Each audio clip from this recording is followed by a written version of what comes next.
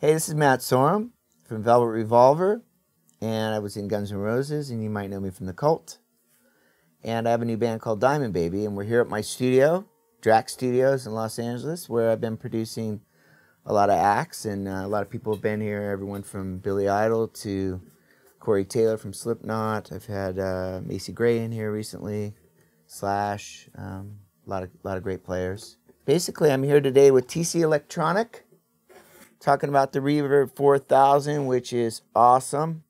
I'm getting back into the hardware just because I'm feeling that there's a little bit more quality to the sound of it when you hit the hardware versus the software.